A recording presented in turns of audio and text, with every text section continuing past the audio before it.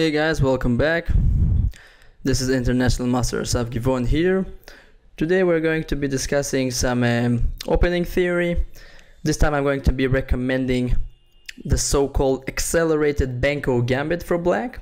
So this is a weapon that can implement against the first move pawn to d4 by white.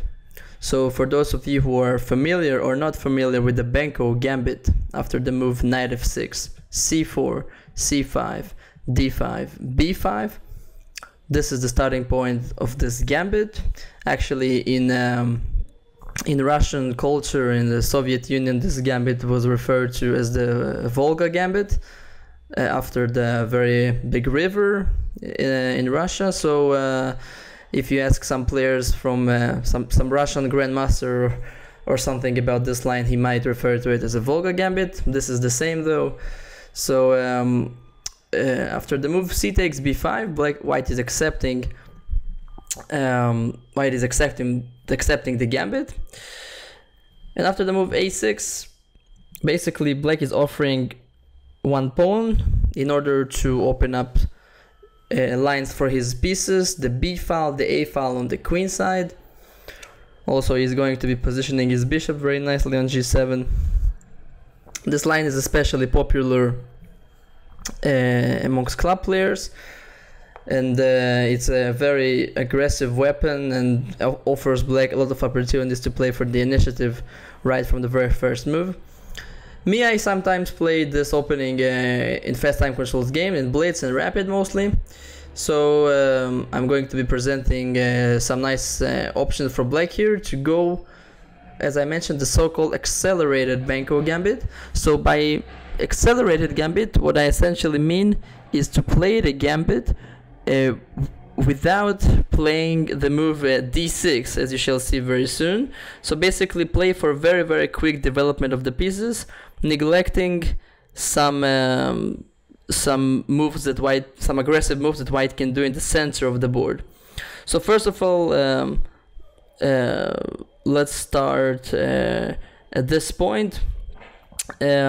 So in this video, I'm not going to be dealing with any kind of moves from white that are declining the gambit. So basically there are some moves such as pawn to b6, or some people have tried moves like e3 or other moves. But to make this video not too long and heavy, I'm only going to be mentioning the move starting from the move b takes a6, which is also the main line and I believe the most important move. As the old saying, a gambit can be refuted only by accepting it. I do want to mention though that if white plays the move pawn to f3, which is the so-called Dlugy line after the grandmaster Maxim Dlugy, which plays this line very frequently from white's perspective. The reason I'm mentioning this move specifically is because here black's strategy of accelerating the development of his king side is working perfectly. So against this move, with the idea to play the move pawn to e4, we are not going to even get back the pawn, which is possible, but our whole idea is to gambit that pawn, kind of allow our opponent to take it. So white plays f3, black plays g6 immediately, pawn to e4, and here most Benko players would automatically play the move d6 here with the idea to stop white from advancing in the center further with e5, harassing our knight. But in our general strategy and kind of attitude in this video and in this variation, we are actually going to be welcoming the move pawn to e5, and we are not going to stop it. We are actually going to be kind of provoking white to play this move in order to later on attack his center very quickly.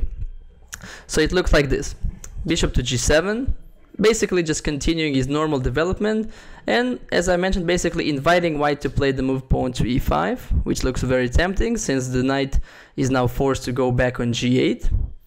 But the problem is that white basically made a lot of pawn moves in the opening. You see it's already move number 7, but he moved probably only pawns by now. Also his pawn on e5 now is under attack, so he must defend it with f4. And now black starts kind of in the process of destroying white center with the move d6, hitting the pawn on e5. White plays knight f3. This is actually featured in some high-level games, including a game by Vladimir Kramnik as white. But black here is actually fairly comfortable.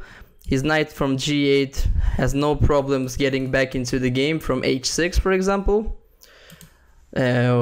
Black can continue attacking the white center in various ways, for example knight d7.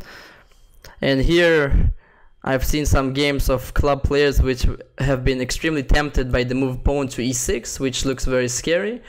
But in reality, after f takes e6, d takes e6, this pawn on e6, if anything, is going to be falling fairly quickly. For example, knight b6, even knight f8 I think is fine.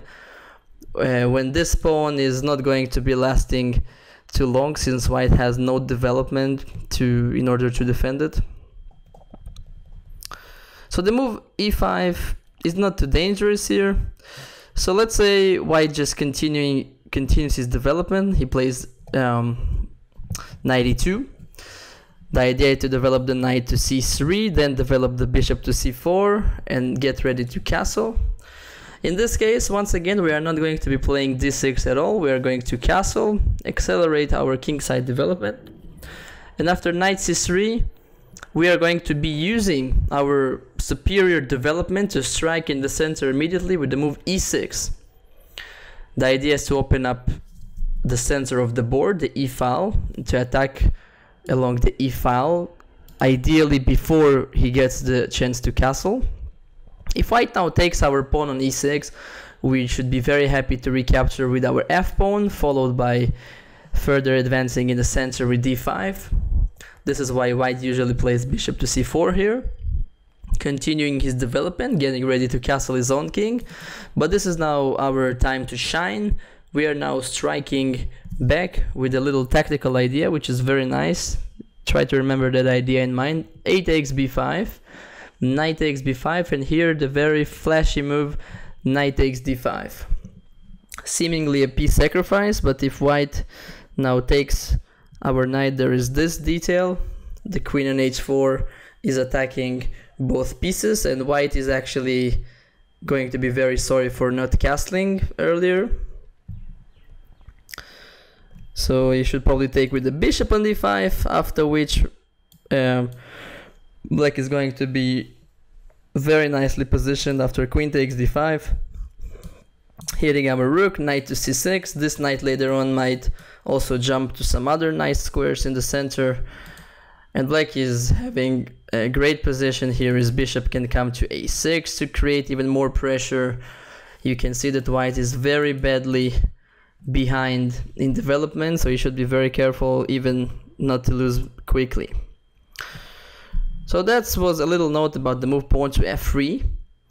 You can see that our idea with accelerating the kingside development works pretty well in this case. So let's focus on the move b takes a6.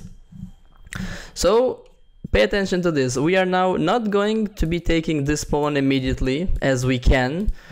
Our concept says that this pawn is basically not going to go anywhere. This pawn is under attack 3 times. There is no way to defend it enough times, so there is no rush capturing it. So black is now going to be playing g6, getting ready to fianchetto his bishop on g7. White plays the move knight to c3. Black plays bishop to g7. Once again, not at all in any hurry to take the pawn on a6. We're very soon going to see why. White's most principled move here is pawn to e4, seizing the chance to grab the center of the board while also getting ready to develop his bishop into the game.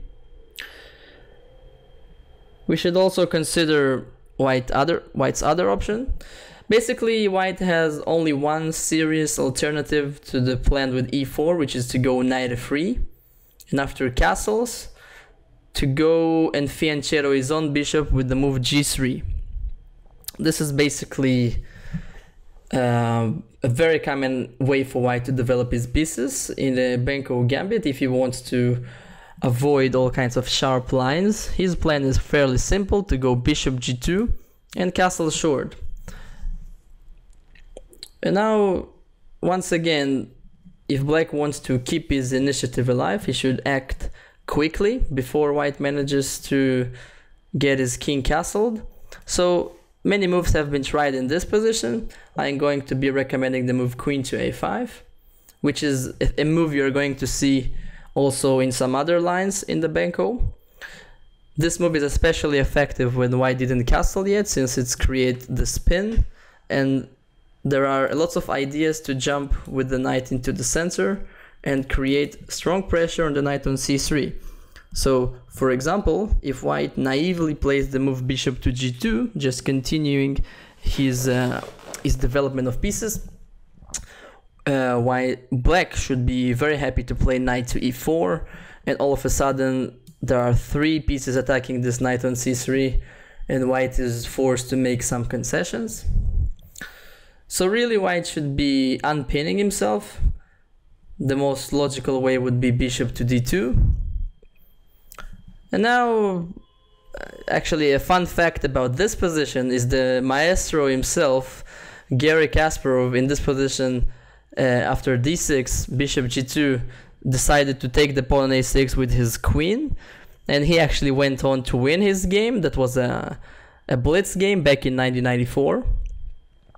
So it's very difficult to resist playing a move that Garry Kasparov himself played in this position and also won with it.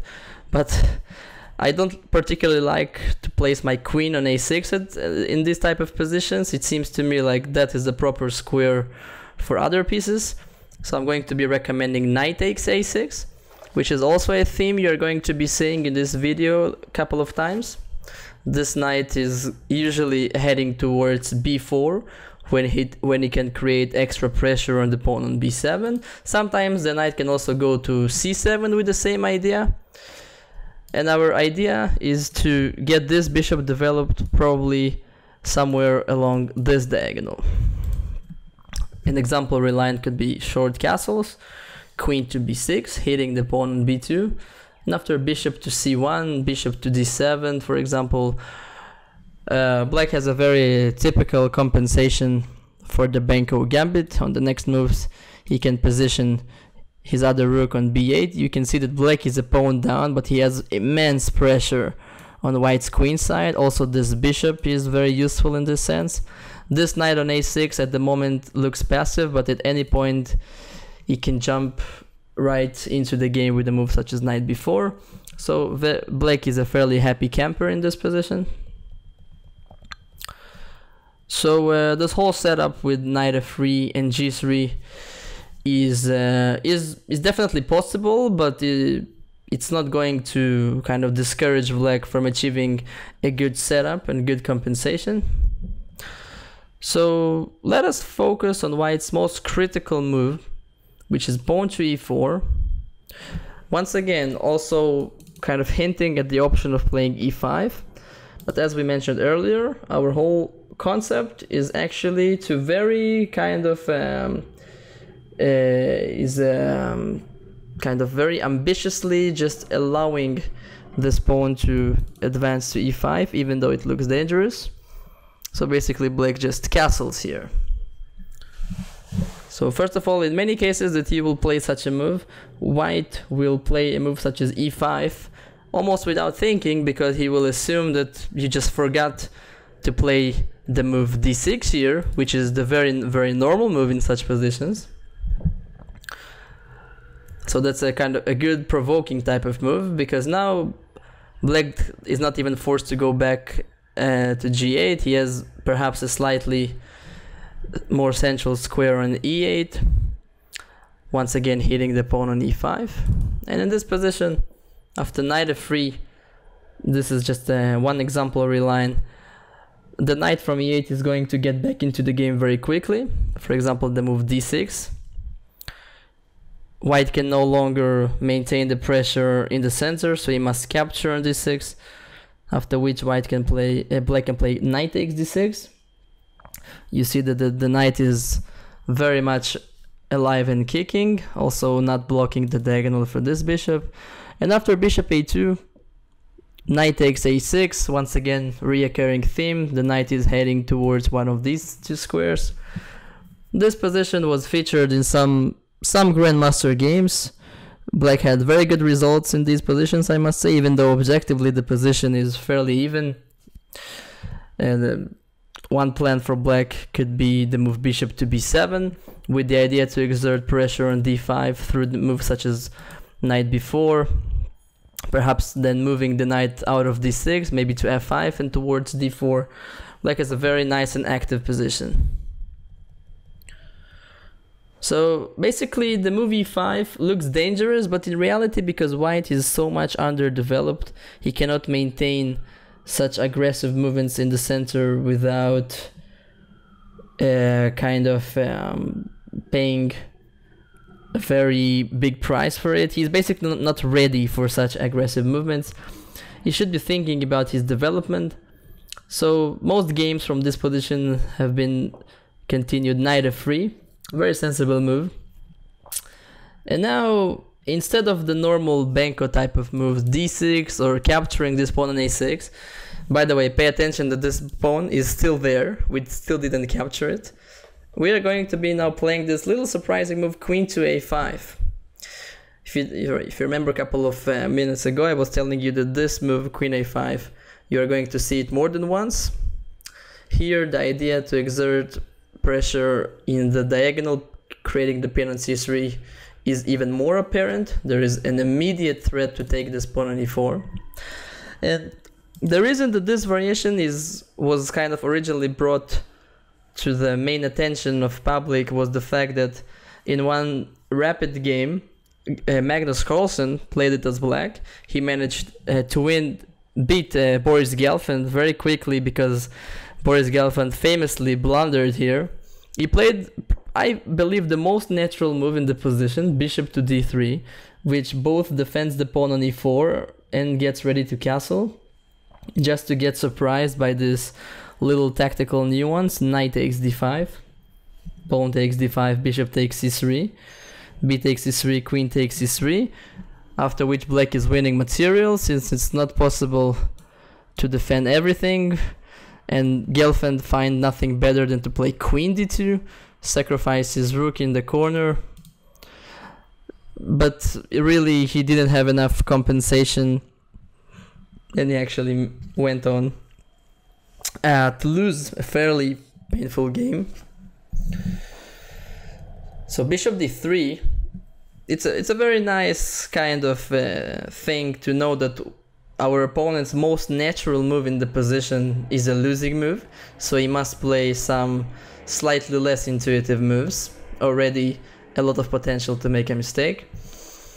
As e5 in this position, I believe, is even worse than a move ago, because here the knight is not even forced to go back. He can go forward very much. Knight e4, knight g4 are both very good, with a lot of pressure against white center, which is bound to collapse very quickly. That would be a bad move.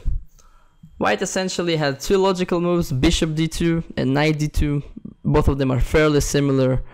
Knight d2 is a move mostly preferred by grandmasters. I think the typical club player is not going to be facing this type of move fairly frequently, because it's basically moving the same piece twice. But if you think about it, it's a very logical move, defending this pawn, also unpinning the knight.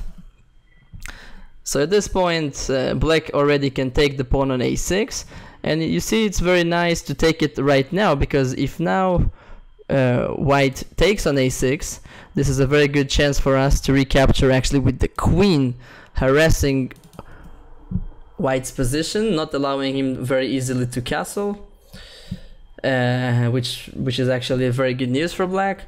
So usually black needs to play a move, white needs to play a move such as bishop e2, and here black can do almost anything. He can just play d6 followed by knight d7, which is the easiest solution, and my recommendation is to take immediately on the e2 and still play queen a6, because one rule of thumb in the Benko Gambit is that exchanging queens usually is a good thing, because in the endgame black's pressure on the queen side will be very annoying to deal with. Also, the queen is defending some key squares in his position. So for example, if white exchanges, black should be very happy to exchange with the knight, once again with the idea to penetrate one of these juicy light squares inside white's camp, which are no longer defended by the queen.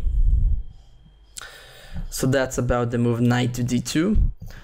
And the most frequently played move in this position, and the one you would probably see the most, is the move bishop to d2. I want you to pay attention to the fact that the potential discovered attacks against the black queen are essentially not dangerous at all, so we can ignore that altogether and continue bishop takes a6. This position, I think, is already very comfortable for black. White has some small difficulties developing his pieces. For example, if bishop takes a6, once again black is recapturing with the queen. The only way for white to castle in this game would be to play the move queen to e2, after which black can play this thematic move in the accelerated Benko, the move e6 instead of d6, trying to use his development advantage. And after queen takes a6, knight takes a6, d takes e6, f takes e6. This position was featured in some grandmaster games. Once again, objectively the position is around even, but black won really a lot of games because his position is immensely active here. He can go d5, it can go knight b4, knight d3, knight c2, all of those thematic ideas. All of his pieces are extremely active. The bishop, those two rooks are nicely positioned on the open files. This is a very nice outcome for black in the opening. So this wraps up this kind of short introduction to the accelerated Benko. For more information, I would recommend you watching some games in the database in this line. Especially big experts in this variation are some Croatian and Serbian grandmasters. So a lot of games by grandmasters such as Ivan Isevic and Perunovic. Take a look at this for more info. Hope you enjoyed this one. Hope you will have good results and good success in this opening line. And thank you for watching. Take care. Bye bye.